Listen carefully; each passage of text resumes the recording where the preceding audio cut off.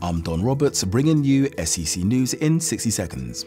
SEC President Dr. Kurt Thomas released a video statement on Wednesday, October 30th, in response to a Channel 4 news report the previous evening concerning details of allegations against a now deceased former church member accused of sexual abuse, including molesting teenage boys from the same church he attended during his time in the UK in the 1960s and 70s.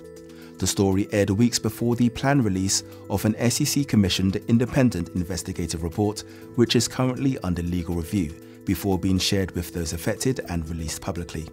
In his address, Dr. Thomas expressed sorrow for the trauma endured by the victims, urged church members to prevent similar incidents by fostering a culture of transparency and accountability, and renewed the SEC's commitment to safeguarding measures across all its congregations and institutions.